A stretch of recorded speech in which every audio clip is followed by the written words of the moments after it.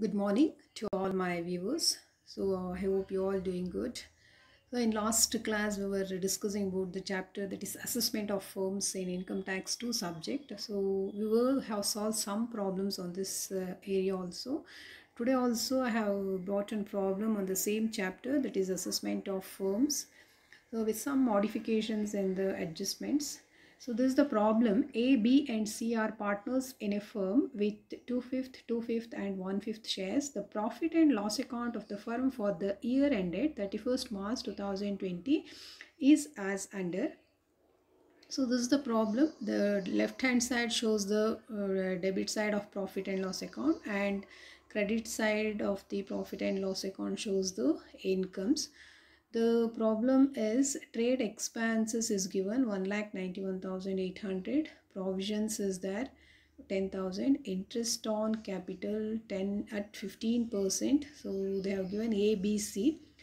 15,000, 15,000, 15,000. Salary to A, B is that 72,000. Commission to C is there 36,000. And net profit is given.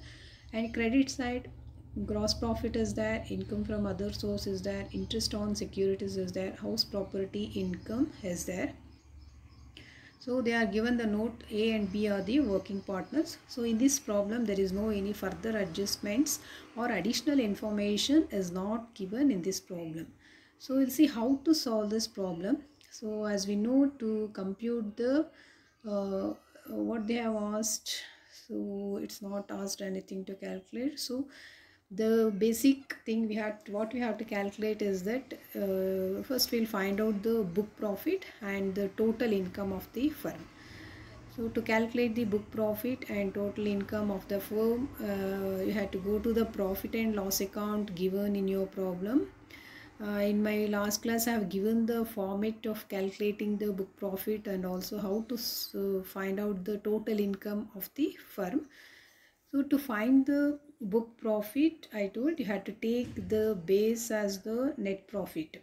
So the base you have to take here is the net profit. See the problem, the net profit is given is 2,95,200. So you take that as the base on the outer column, that is 2,95,200.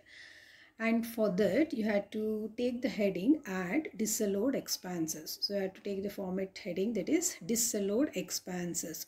So when they say disallowed expenses means you have to go to the profit and loss account debit side. Expenses means directly you go for the debit side of profit and loss account, and in debit side of profit and loss account you go on checking the expenses. Okay, and if the expenses are not related to the business means then you go for disallowing such expenses.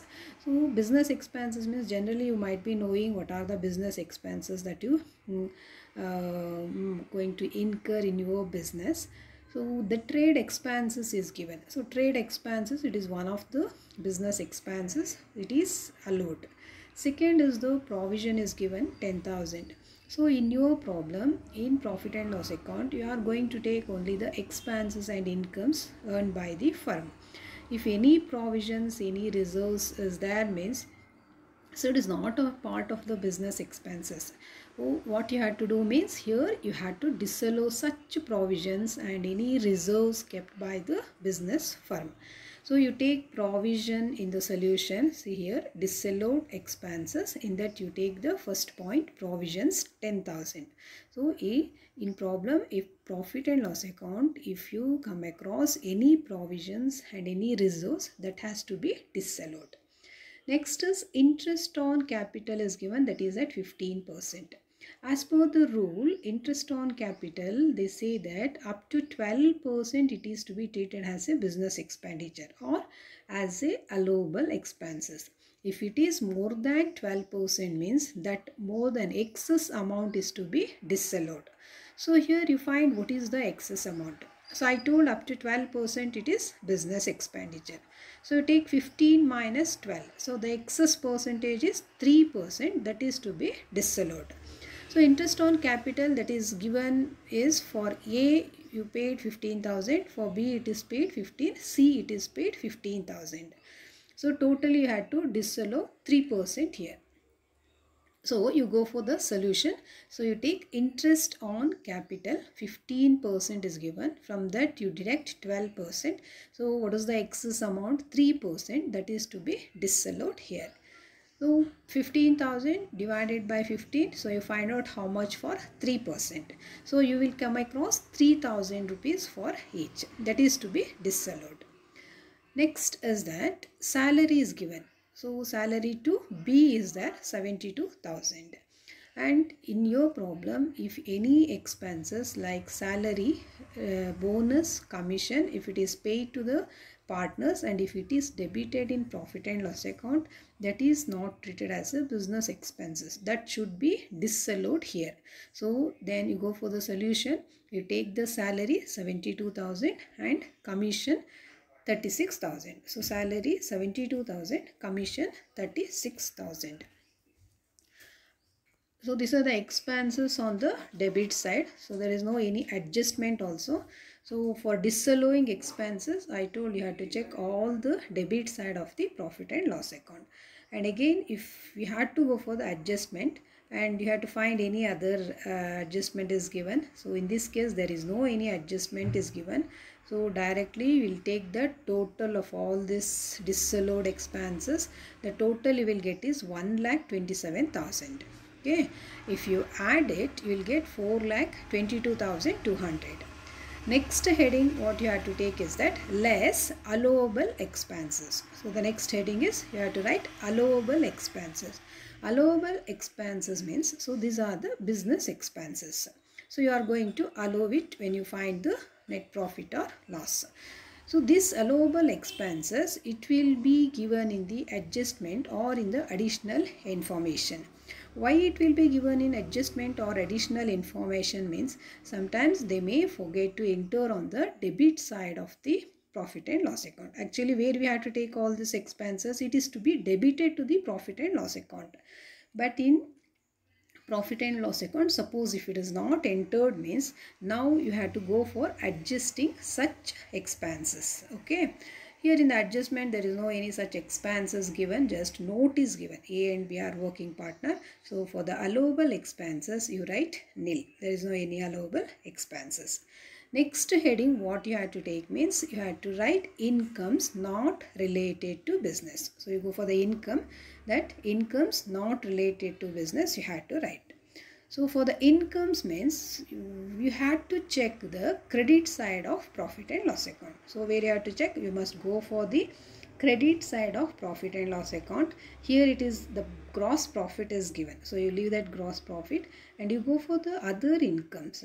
If it is not business income means then you must go for deducting such expenses. Means other than the business head there will be various other heads of income like house property income, capital gains and income from other sources. So it is not a business income. Such incomes is to be deducted here. So the income like here income from other source is given. So it is not business income. You have to deduct. Interest on securities is given. So it is a income from other source. Then you have to deduct again here 10,000. House property income is given, that is 50,000. So it is also not a business income. So you have to deduct.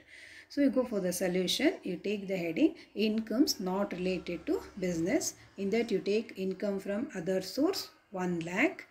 Interest on securities 10,000, house property income 50,000. So these are the incomes not related to business and you have to check on the credit side of the profit and loss account. You take all the total and it comes to 1,60,000. So if you deduct, the balance you get is 2,62,200. So you are going to take it as a book profit. So this is the book profit. So after finding book profit, the next step you have to go for is that computation of the total income. So you have to find the total income. So to find the total income, the base here you have to use is that book profit. So you have to take the book profit as the base. What is the book profit you got here is 2,62,200. So you take that 2,62,200 as a base. And the rule, you go for the rule, that is you have to deduct remuneration paid to working partners. So you have to deduct the point remuneration paid to the working partners. So in that you take the first point, actual remuneration. So you have to write what? Actual remuneration you have to take. Remuneration means here you have to add three things. Three things means one is you have to take salary, plus you have to take the bonus, plus commission if it is paid to the working partners. You have to take all these three, then you calculate as the actual remuneration. So we will see in the problem what is the salary, commission, bonus, that is for the working partner. So you have to take only for the working partner here. So who are all the working partner? In the beginning in the note itself they have given that A and B are the working partners. So take the remuneration of the A and B. So what is the, there is no salary for A. So B's salary is there. So you take 72,000 salary, and bonus is not given in the problem. And then commission is given, that is for the C. So commission is for the C, means C is not a working partner. So you can't take the commission here. So only for the remuneration you had to take is the salary of the B, 72,000. So that you take in the inner column, that is in the first inner column you have to write, or the statutory limit. So you have to go for the statutory limit. The statutory limit you have to apply is, first you have to find 90% of the book profit of 3 lakhs book profit. So 90% of first to 3 lakh of book profit, it is the rule. So you see what is the book profit here? Book profit is only 2,62,200, means it is less than 3 lakh, is it? So statutory limit, the rule you take 90% of book profit of 3 lakh or 1,50,000. So you also don't go for searching where is this 1,50,000. 1,50,000 is the rule you have to apply here.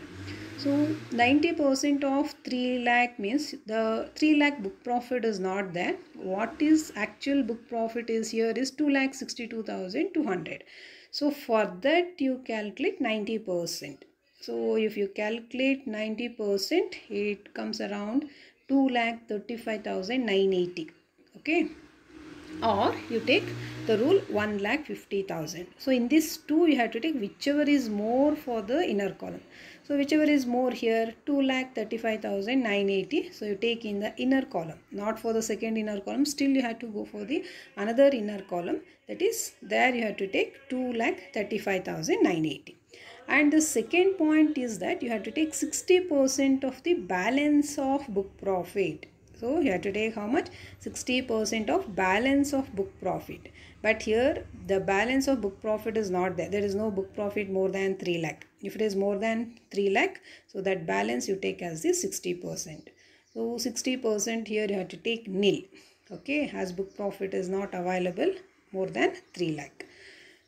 So 2,35,980 plus that 60% you add, that nil is there. So you will get 2,35,980 that you take for the inner column. So inner column, that is first one, the actual remuneration you have taken, that is 72,000. Now the statutory limit you got is 2,35,980. So in this two you have to take whichever is less. So you have to take whichever is less. First, if you in the statutory limit you have to use whichever is more, but when you come for these two comparison you have to take whichever is less. So that is 72,000 is lesser amount. So you take 72,000 to the outer column. Okay, from the book profit you deduct this 72,000.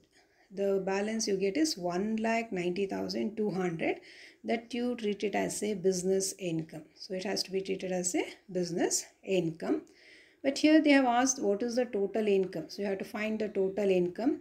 Total income, you have to go for adding all other sources of income of the firm. For other sources of income of the firm, you go for the credit side of profit and loss account in the problem and you take all the other sources. So in the credit side of profit and loss account means here you see income from other source is there. Again interest on security is also there. House property is also there. So these are all the other sources of income like house property and last head income from other source. So you take these three items. So if you take these three items, 1,10,000, 50,000, total you get is 3,50,200. So that is the gross total income. So you have to take as a gross total income. From the gross total income, you give deduction under section 80. So you have to give deduction under section 80. So if there is any contributions, any payment made by the firm, so they can claim deductions, they can reduce the total income. The deduction is available is from 80G to 80JJAA. So that deductions I have given the note on the very in my first class of that chapter itself.